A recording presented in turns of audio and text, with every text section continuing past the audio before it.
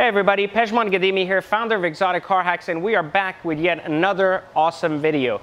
Now today we are going to look at something that every single person wants to know. How much does it cost to own a Lamborghini Aventador? Now before I go on and kind of share with you that it's thousands of dollars and so on and so forth, I want you to understand a couple of things. First off, we've already done a video on how easy it is to afford a Lamborghini, especially a Gallardo. If you go to our archives, it's one of our most popular videos with over 1 million views currently. So make sure you check that out so at least you understand that. Secondly, make sure you understand a lot of the principles I teach at Exotic Car Hacks by actually clicking the link in the actual description that will take you to my free 1-hour training where you will learn everything you need to on how to hack your way and actually buy and afford exotic cars without actually spending any of your money, and in many cases making money. This is not a Turo app. This is not going to teach you how to rent your cars. This is really going to teach you the finance behind some of these exotics that may make you wonder how so many of your favorite YouTubers are buying and trading exotic cars and really never losing any money, and they can keep doing this over and over and over. Behind me is my new to me 2015 Aventador Roadster by Novitec.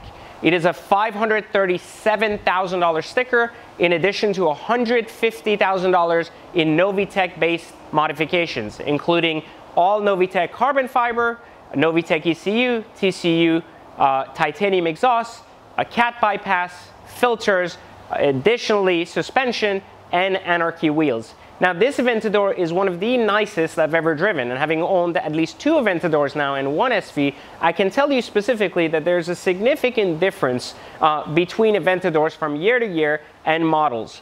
And so today we're going to take a deep look at what it costs to actually own an Aventador, and if you are indeed in a position to afford one, because many people may see Aventadors currently on the used market selling for $200,000, and those are some of the most problematic Aventadors to date, and one of the biggest financial mistakes you could ever make.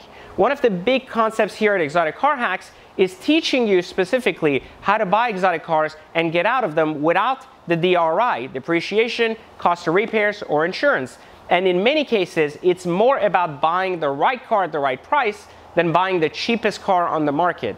Many people who enjoy, like some of the other YouTube channels out there, buying cheap exotics only to be able to claim they have a Lamborghini for less than $50,000 or an Aventador for less than $150,000 are typically taking significant chances that are going to end up in repairs that are going to astronomically oversight them buying a nicer, newer car with less miles that they could have enjoyed for free and in many cases even made money on. So today we're going to look at which Aventador we'll buy, and we're going to talk a little bit about what it costs to actually own one of these cars. So first off, let's go inside because I'm dying here, it's extremely hot, and let's talk a little bit about the cost of ownership on an Aventador, and is it really affordable or is that all a hoax as you've seen on many other YouTube videos before.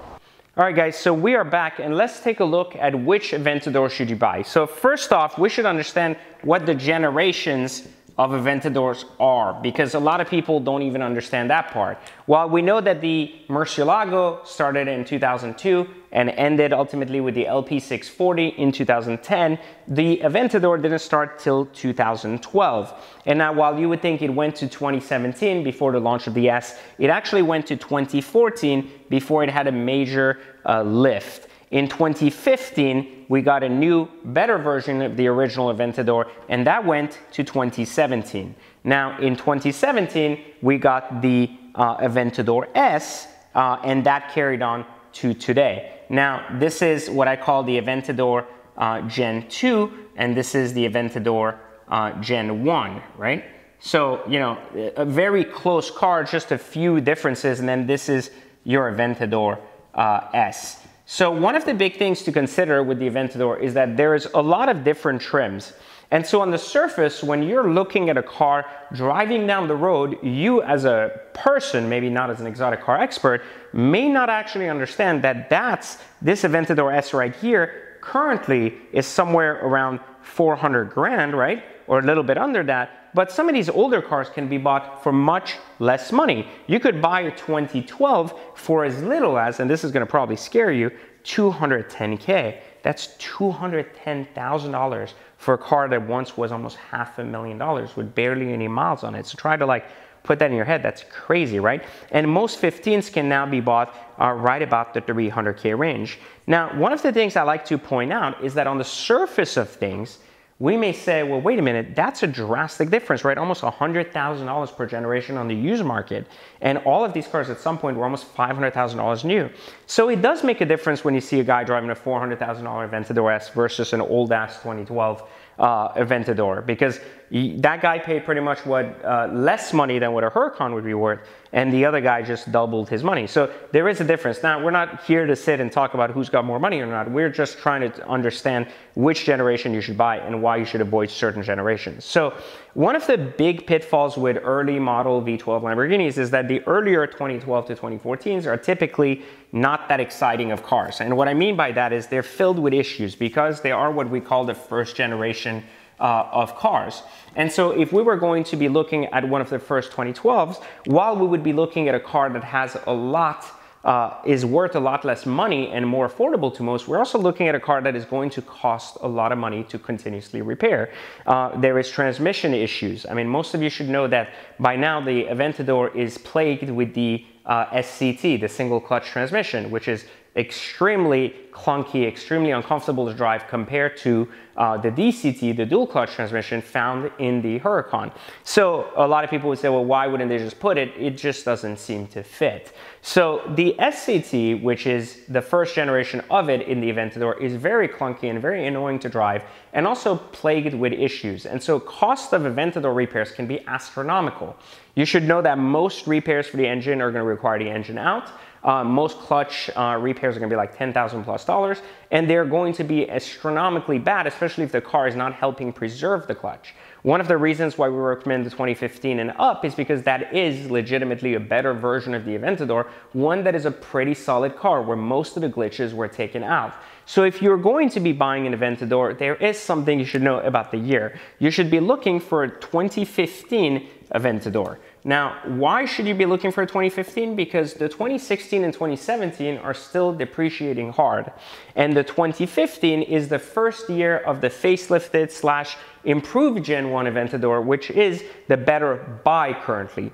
The second thing you should consider is that you really don't want a car that has been sitting with just a couple of hundred miles. You want a car that has under 10,000 miles. Now, on the surface, you may say, well, that's a lot of miles. I've seen cars with 2,000 miles, and that's true. But the difference is that with the 10,000 miles, you're going to have enough history to tell you how the car not only has been treated, but also how the car has responded to treatment. One of the big mistakes when buying exotic cars is that people typically go for either a car with a lot of miles, or they go, well, I don't have money and I can afford this car because it has 22,000 miles, or they go with a car that has 2,000 miles. The issue with 2,000 mile cars is that these 2,000 mile cars haven't been driven enough to see if the basic things in the cars would break or not, or if they were built poorly, they were lemons, and so on and so forth. On the other hand, the cars with a lot of miles also have had extensive wear and will be in a poor position when trying to exit the car, meaning while you're saving money buying a 20,000 mile car, when you're going to be selling it with 28,000 miles, it's now even a narrower and smaller audience to buy from. And so that is also a problem. And that is why one of the best value proposition for the Aventador is right under 10,000 miles. Enough miles to have been driven, but just not enough to hinder the next buyer from buying it from you. How about options? Well, you could understand that the Aventador is filled with options. We're talking about $120,000 plus in many cases in options. One of the biggest options on the car is the Roadster versus Coupe. Now, one thing you should know, this is from experience, the Roadster sells 3-to-1 to the Coupe. That is why you will see a significant amount of additional coupes on the market versus Roadsters. The Roadsters seem to have a following for a couple of reasons. Most people understand that the Aventador is not a driver's car, it is a stunt car. And so as a stunt car, meaning a car that is made for showing off, the majority of owners want the top down. The second piece is also the cabin is extremely cluttered.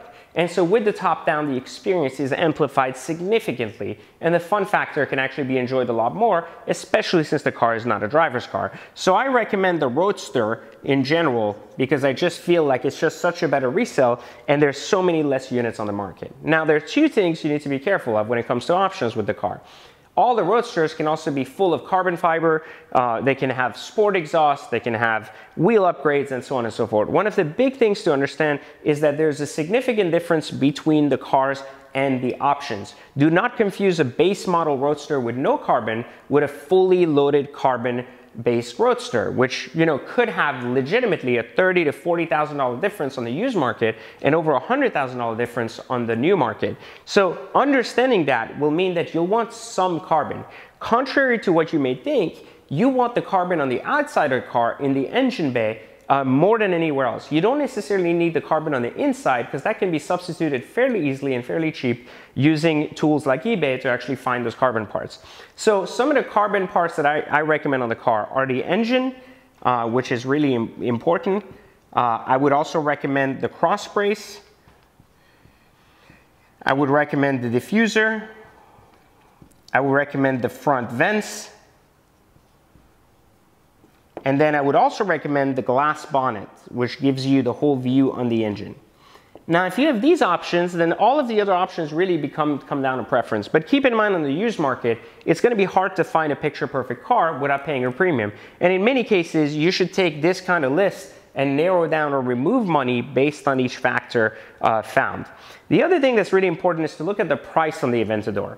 The price on the Aventador, while on the surface, may seem to be very low, going from as low as $210K all the way up to $500K, then one of the things you want to be considering is that the median average price for a good Aventador that is low mileage and fits the criteria we're looking for as a Roadster is going to be roughly $320,000. Now, some of you are going to say, listen, I've seen them go cheaper at auction. Some of you are going to say, I've seen them listed for less. Well, here's the difference. History matters with these exotic cars. And if you're following my training, which you can of course take at the bottom of this page, into the description, there's a link for you to take the free training, you would understand that it's not about buying the cheapest car, but it's about buying the right car at the right price. And the right car is a car with options, with limited miles, as the best year possible, and of course in a Roadster formats, which means more people are looking for them because they're also knowledgeable about the market, and it also means that you're going to be competing for that. As a result of it, this car is not going to drop to 200K because more people are going to want it. Supply and demand will keep it up. So 320K is the budget for a 2015 Aventador Roadster under 10,000 miles. That is a car that has not been salvaged, that is a car that has not been in an accident, has not had any paint work, has a clean history, and of course has over 75% of clutch life left. In many cases, over 80%. Anything other than these things, you need to subtract from this number to get closer. So what does it really cost to drive a $320,000 car? How much money do you really need? A lot of people don't seem to understand. Again, this misconception that you need to own your Lamborghini cash or you couldn't afford it is there because 80+% of people who own exotic cars finance them. So what does this number mean? Well, a local credit union would give you a loan for 84 months, and this is at 3.99%. On this particular 2015. Now, again, this is assuming you're following the guidelines found in my course. You don't have to have perfect credit, but you just need to understand how to position your credit to be able to get that. Now, 84 months at 3.99 on a $320,000 car also mean that with a car over 300, you're going to need about 10%. While the majority of exotics can be financed with zero down, with cars over 300,000, in most cases, you're going to need 10%. We're not going to talk about exceptions. We're going to talk about the rule. And the rule is 10%, which gives you roughly a financed amount of $290,000.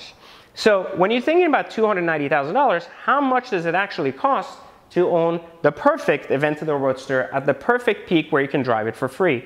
Roughly, and you ready for this? About $4,100 a month. It costs $4,100 a month with roughly $30,000 down to drive an Aventador Roadster for a duration of 12 to 16 months. Now, remember, the way I teach you in the course, $4,100 does not go to the car. Like, meaning this is not like a loss to you. This is not the cost of owning a car. This is the financed amount, including the interest, which the interest in this case is $900.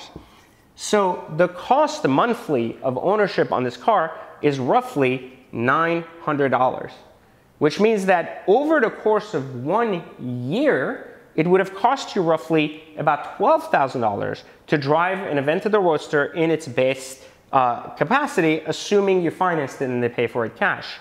Now, here's the important part. The majority of Aventador Roadsters in this year are selling, you're buying it for $320, but they're selling for about $330 to $350. So if you actually get good at using my strategy, you could actually bridge your $900, including your taxes, with your ability to buy about $10,000 to $15,000 below market, not by going to auctions, but by understanding how to buy these cars from the right dealers using the exotic car hack strategy. What I want you to understand that is that even that $900 is an optional spend, assuming you understand the strategy of being able to bridge yourself there. But I wanted to give you this scenario because a lot of people think that it takes millions of dollars to drive these Aventadors, and they're really usable and they're really drivable. Now, I don't recommend one as a daily. You should keep in mind that it's extremely uncomfortable, visibility is very poor, and everybody and their cousin wants to take a picture with you. And while it's cool, it's just a huge liability to be able to do that on a day-to-day basis.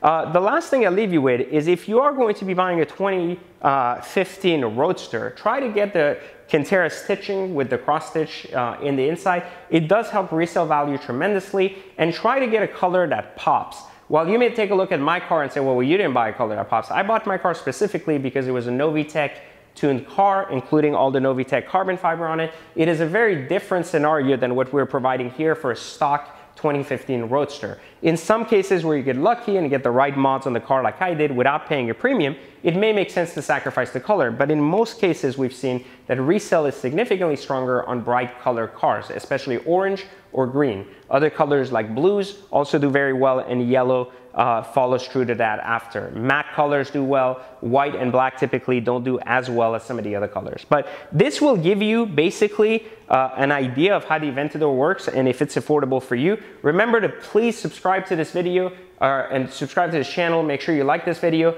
And of course, please take the training. I can't stress enough how often I share some of these values with you, and without you understanding how the exotic car market works at one time in your life where you are in a position to buy an exotic car, you will find yourself faced with the decision that why didn't I take this training back then, and why did I lose $30,000 in my money? So don't lose money on exotics. Learn these strategies. It's a finance-based strategies. It's not a game of buying and selling. It's a game of understanding how to leverage popular financial loopholes to be able to get in and out of exotics without a cost, and in many cases, actually with a profit. The better you get at this, the more money you make at it. The worse you get at this, the more money you lose at it. So how your experience goes with your first exotic depends on your ability and knowledge to actually take this training. So click the video below, subscribe to this channel, like the video, and I'll catch you next time on another Exotic Car Hacks.